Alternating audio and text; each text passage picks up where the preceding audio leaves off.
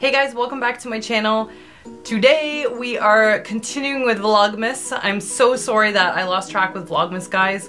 My life was in utter chaos for about a week and it just did not allow me to film Vlogmas. I did not want to film Vlogmas. I was feeling completely overwhelmed and I'm going to get to explaining why. If you guys follow me on Snapchat, some of you will already have gotten a prior brief description of the things that happened.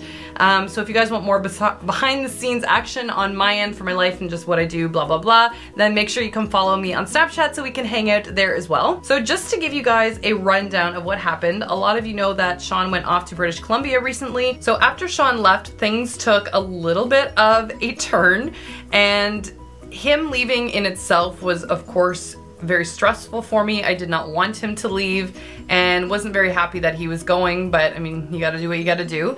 So that in itself felt stressful for me. However, the day he left that evening, I came home and Oscar was just quivering in pain, like literally his whole body was just trembling. It was so awful. And he was just screaming like someone had stabbed him multiple times. I've never heard an animal scream that way, and it was absolutely gut-wrenching. So I had ended up taking Oscar to the animal hospital. Sean and I, actually the night before he left, had already been to the animal hospital the night prior with him because he had some other stuff going on. I'm not sure why he's got so many issues as of this point. It was absolutely heartbreaking. He couldn't walk, he would just scream in pain, and he's not a dog like that. Like, he's never had any problems, although you guys know that he was getting ready for a surgery on his eye that we were doing for him shortly.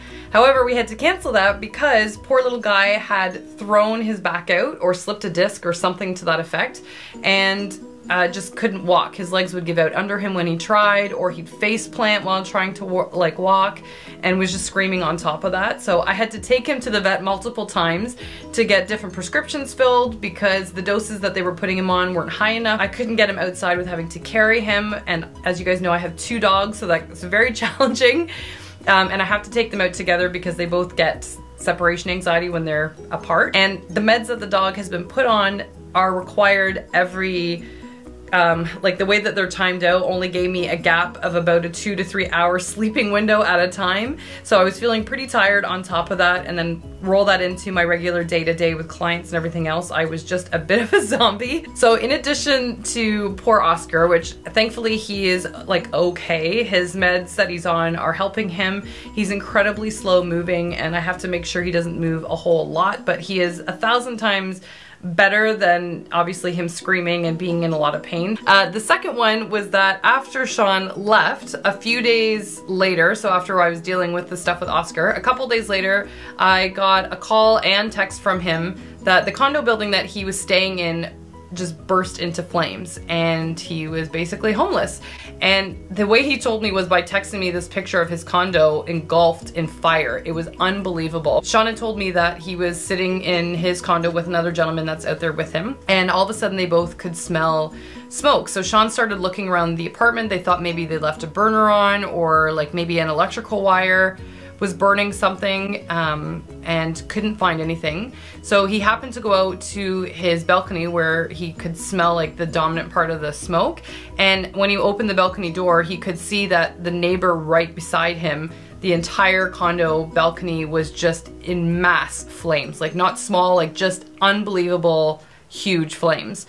So he immediately ran out of his condo to the hallway and started banging on the neighbor's door to try and get them out and make sure that nobody was in there. But nobody answered, so he ran down the hallway and pulled the fire alarm right away because the fire was just ridiculous, and got the hell out of that condo building, which thank God. So anyway, he took a picture or a text like after calling the fire department and having pulled the alarm, and was curbside and away from the building. So the pictures that he took were a little intense. I'll include some of them here in the video just so you guys can have a peek at what he had sent me.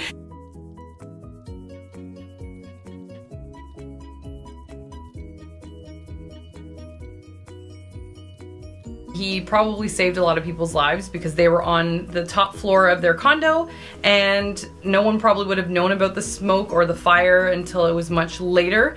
So I'm glad that he was there to pull that and that he got out safe, as did everybody else in the building, thank God, including the pets, which is wonderful. That itself was stressful, but right after Sean had texted me those pictures and briefly described like what was happening, his phone died.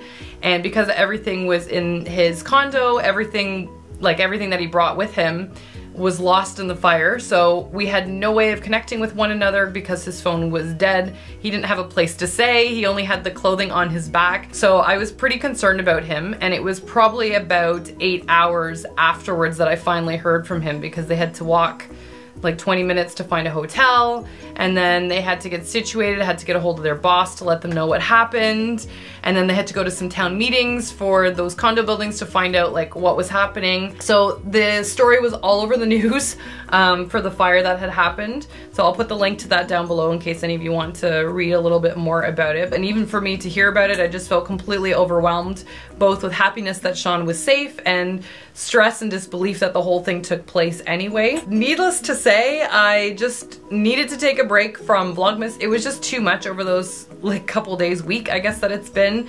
And by the time everything sort of calmed down, I still needed another day or two just to chill out, because I felt like I'd been on edge for the past little while. So happy to say that things have returned to normal once more. But yeah, I just did some laundry. That was the timer that I set on my phone for that, so I have to go get the laundry out and fold it, which is not very exciting.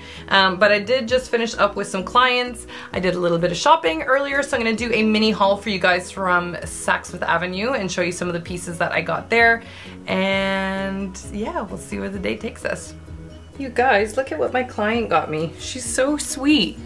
She owns a bakery called Nothing Bundt Cakes. So they make little bundt cakes. And after I finished with her today, she's so sweet. She gave me this, like, I think they're mini bundt cakes in here. I'm not sure, I haven't opened it yet, but how incredibly sweet is that?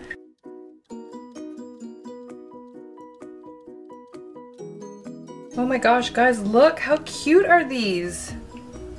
Oh my gosh, they're adorable. I apologize that some of these are topsy-turvy. I must have turned the box a bit funny. They're little like bundt cake cupcakes. How freaking cute is that? And oh, look, there's a red velvet, my fave, or at least that's what I think it is. I've never actually had a bundt cake before, but these look delicious.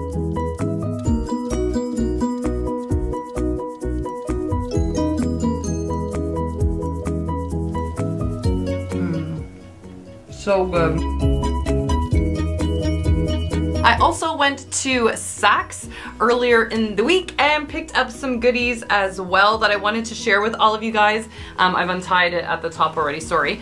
I actually went into Saks earlier because I was returning a Chloe Jane bag that I bought and was just, I don't know, having second thoughts about it. Just didn't really feel like it was fitting into my style. So I took it back, and while I was there, I picked up a couple of other things that I really wanted to share with you guys. So the first of the products are some lipsticks that I wanted to pick up by Terry, and I've just really become really enchanted with this company. It wasn't something that I believe has been in Canada for a very long time. I picked up 3 Click lipsticks is what they're called, in case you guys haven't heard of By Terry before. So they look like this. It has like a little click on the end, and then at the front it's got like a little thin applicator,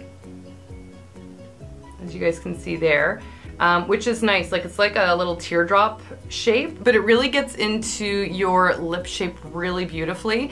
And the lipstick itself is incredibly hydrating, but it is long wearing as well, which is really quite lovely. So I got numbers 5, 6, and 15. The number 5 is this color here. It's sort of like a coral pink. It's absolutely stunning though. I really wanted something that's sort of like springy color-wise. Then we have number 6, which is just a deeper set pink. It's also a little bit more neutral than number 5 was, but again, stunning color. I really love it, and this is to me like a good everyday like pink lipstick. It's not too bright, not too dark. It's absolutely stunning. And then number 16 is this beautiful like fire engine red almost. It's absolutely beautiful. It's a warmer undertone than most lipsticks. Like, a lot of lipsticks have more of a blue base to them. So here are the colors 5, 6, and 16. They're absolutely beautiful. This is one swipe from each of them, so you can see they are really pigmented. I absolutely love these. Now, I also picked up one other product from By Terry. It's another lip product. This I have never tried, but this is called the Hydra Balm Fill and Plump Lipstick. And what I loved about this was not only the color, but I also love the fact that it was a balm and that it was almost kind of sheer as well when I applied it on my hand. So I was really intrigued by this. I haven't heard anything about this product. The packaging is absolutely beautiful. It's got a really nice weight to it, which I love. It's sort of this like very, very like white gold packaging almost. And then here's the color that I picked out on the inside. It's absolutely stunning. Again, just like a nice, beautiful sort of coral color. And then here it is next to number 5. So you can see it's definitely got a more sheer application. This was me swiping it back and forth a few times, but it's really, really pretty and just something you would be easy to like throw on when you're at home or out for the day or whatever you want. Like it's just beautiful and creamy and buttery. Like I'm so looking forward to wearing that. Now I did tell you that while I was at Saks I was returning a bag, but I also picked up a bag. So the bag that I bought is actually from a brand that's really been surprising me recently, and it's from Coach. Coach is a brand that I've actually bought 2 things from, including this, over the past year, which is surprising because I have not purchased anything from Coach probably in 15 years at least, just because I really didn't like their brand, I didn't like their bags, I didn't like their clothing, I didn't like anything. I just felt it was a little too suburban, if you will, or just a little too plain Jane. I don't know, something about the product itself was just a little dull to me. They recently have a new design team from what I understand, and they've just been killing it recently. All their stuff's really beautiful that they've come out with. So what I ended up picking up from them was, how cute! So this is called the Swagger 15 bag, which, I mean, it's so cute, I'm not gonna lie. I really wanted a cute little metallic bag to tote around, and the reason I ended up picking up this one was because when I go personal shopping with my clients, often I have like hordes and hordes of clothing over my hand, or I'm helping my clients with their shopping bags or whatever the case may be. And most of my larger bags that I have, which is what I use on the day-to-day, are way too full of stuff. They're too heavy, they're cumbersome, they just get in the way. And I wanted something to simplify what I was going to bring on the go with me. 2 handles, so if you want, you could hold like this micro bag with just your hands, which is not why I bought it, but it's cute that I can use that as an option. It does fit my phone in here really nicely, there's no problem with it. And it's got this beautiful zipper up top that I've just undone. But what I like about it so much is that it has a super, super, super long shoulder strap to it to make it either crossbody or just over the shoulder, which I think is adorable. So when it's on the crossbody, you can see like it hangs really nicely. And I just love that it had like a little structure shape to it. I love that it's metallic. Gold is definitely my my jewelry or my metallic that I should be wearing. I'm obsessed with gold anyway. It comes down nicely. I'm about 5'9", so it sits just nicely at my hip line, which is beautiful. And I love that in here, because there is quite a lot of room. I can fit my phone, I can fit my cards, I can fit my keys, my key clay, basically anything essential I want to bring around with me, like lipsticks or I don't know, whatever I might want to bring with me while I'm in a store for a couple of hours with a client. It's something that I can use. It's seasonless, which I love, and it's metallic, so it'll go with everything. It's just kind of like it's like a piece of jewelry that you're using for a bag. That's it for today, guys. If you liked this video, please don't forget to give it a thumbs up and hit the red subscribe button down below. And other than that, I love all of you, and I'll see you tomorrow. See ya.